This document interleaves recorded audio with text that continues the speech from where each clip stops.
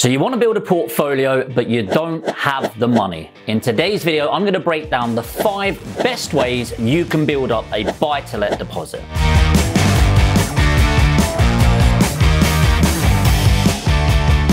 Number 1, and the most obvious, is looking at your earning potential. Now, this might seem really obvious. It's like, well, I've got my job and that's that. But actually, if you're looking to aggressively build this deposit up, you need to look at other ways. So first of all, within your job, I always think if you've got any sort of career prospects, you should be able to look at yourself and go, where can I add more value? Where can I develop my skill? Where can I get a quick win? If you're a salesperson, this is obviously a lot easier because a sale equals a commission. And so the more sales you make, the more money you make. But also if you went to your boss and said, hey, here's something I'm thinking of doing. If I did this in my spare time or whatever it was, and I could achieve this, what would that get me in return? And often those sort of ideas will bring up bonuses, commissions, increase in salaries, which obviously contributes over the medium to long term. But outside of your job, there's also a lot of money to be made as well. So for example, maybe you can trade some bits online. You can go down the local boot fair and sell it on eBay, which might seem like a really small way of making money, but people actually add thousands to their paycheck every single month by doing these side hustles.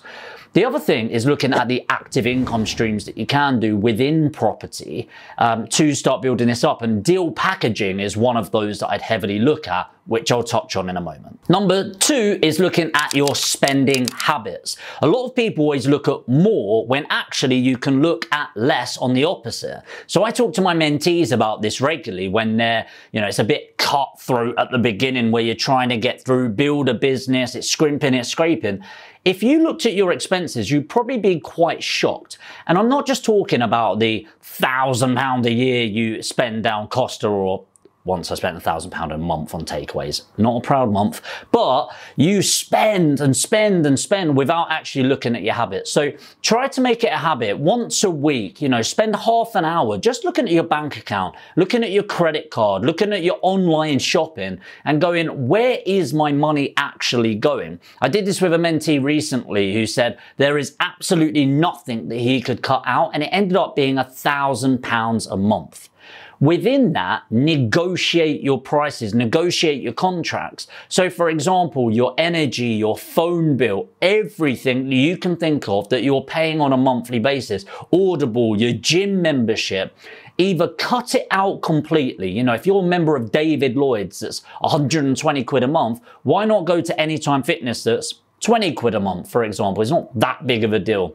Or you can actually negotiate directly and reduce your bills. You'll be shocked at how many people that would renegotiate and reduce the monthly costings rather than lose you as a customer. Number 3, fill up your ISA and other tax wrapper accounts. So you've got a £20,000 at the making of this video, £20,000 yearly allowance to put into an ISA. Now you might not have £20,000, you might have £4,000, £1,000, £5,000, whatever it is.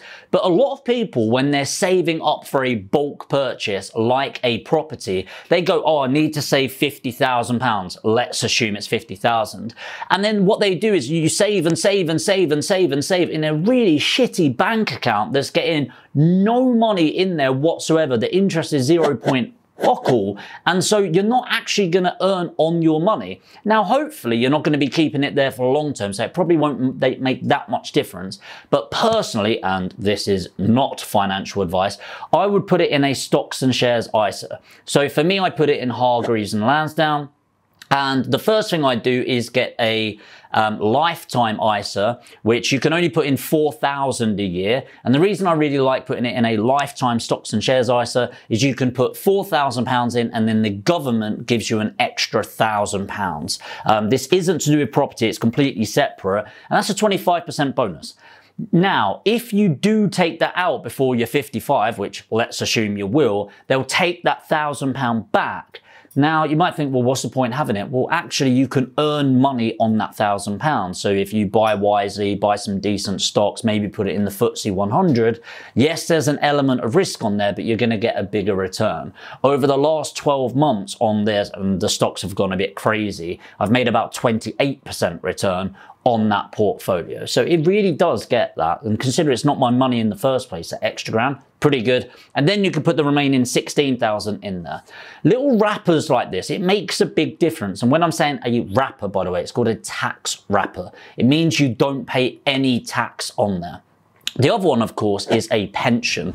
So if you can get a SAS or a SIP, not for this video, they're types of pensions, and you pay into your pension, you can actually use them for property investment in some ways. Again, not for this video, but ultimately you are deferring or completely deleting your tax liability, meaning that you can start making some money on your money and keep 100% of it ready for your buy-to-let deposit. Number 4 is reduce your cash input. And what I mean by this is there are ways to reduce your investment liability by either using government schemes. Let's say you're buying your own house, you can use a government help to buy scheme. So instead of paying in 10, 15, 20% deposit, instead you only pay a 5% deposit. And what happens with that, just so you know, is the bank puts up 95%. They're willing to have liability of 75%. You put in 5%, making it up to 80, and then the government guarantees the 20% in there, making up the full 100. But you can also do this with buy-to-lets. A majority of buy-to-let investments, you're going to end up putting in a 25% deposit. However, there are lenders out there, for example, Shawbrook, Kent Reliance, that will actually allow you to leverage more. Now, they might allow you to do this based on your cash anyway and your situation if you've got a good credit history, etc., where they might actually go all the way up to 85% loan to value, so you only need to put in 15%. But another way that you can utilize this is with guarantors. So if you've got a guarantor that's maybe got a portfolio, they're an experienced landlord, maybe they've got a good financial backing or financial history, they can become your guarantor, which puts them at a bit of risk if you screw up. But again, this reduces the risk to the lender, and so they will increase the loan to value. Now, being blunt about it, I don't like doing that too much because I think leverage is really good. Over leverage can really sting you, and you know, when the market turns, and it will, you know, it ebbs and flows, there's booms and busts. When that does happen, you don't want to get caught out being too over leveraged. So overall, I like keeping my portfolio at 75% loan to value or better, ideally getting closer and closer to that 50%. But, you know, have leverage, get yourself involved. And personally, if I were trying to get my first one, I would if 100% loan to value were available, my personal opinion is I would take full advantage of that as a new buy-to-let investor just to get me onto that ladder. Finally, number 5, I mentioned this earlier or touched on it earlier, focus on active income streams. In property, people have this obsession with passive income. They said it'd be passive, and it's like, well, actually, passive income, does it exist? Yes, neither here or there. I guess it does. It's you have to work hard enough to not have to work hard. But people have got this obsession where, oh, I need this and the property is going to pay me. I'm going to quit my job and travel the world. It's bullshit. It's absolute bullshit. In order to do that, you need a lot of property. Okay, I'm not talking like hundreds or anything, but you need double digits really for most people to quit their job reliably. So property doesn't make money. Money goes into property and then it makes money. So you need to understand that actually passive income, whilst it's great, gets you usually sub double digit returns. So let's say a 7% return reliably over the long term, which is great. That's an amazing return. But if you think, let's say you needed £70,000 to quit your job, that's £1 million at 7%. Do you have £1 million sat around? I doubt it, because you're definitely not watching this particular video about getting your first deposit, right? So instead of focusing on passive income, people just need to get their hands dirty and focus on the active income. So that could be e-commerce, it could be drop shipping, or in property, the most common active income is deal packaging and property trading. Now, I am massively biased on this, but deal packaging works well for me. My deal packaging business did just over 100,000 in January, which was really cool. And I guess you could say that was passive income because I was away in Aconcagua, well, Argentina, climbing a mountain in Aconcagua. But obviously it took a lot of work to get there. So the active income streams, if I said, you know, with deal packaging, you can sort of do, I'd say between £5,000 and £10,000 a month within that sort of first year, relatively simply, not easily. So if you focused on that and you grafted, let's say for 2 years, and you had £100,000 pot of cash to play with, that's ridiculous. You know, the active income creates the passive income. So I massively encourage, you know, I know a lot of trainers out there, a lot of gurus that sort of say, passive income, the life of your dreams, financial freedom. It's like, yes, but you have to work hard enough to not have to work hard.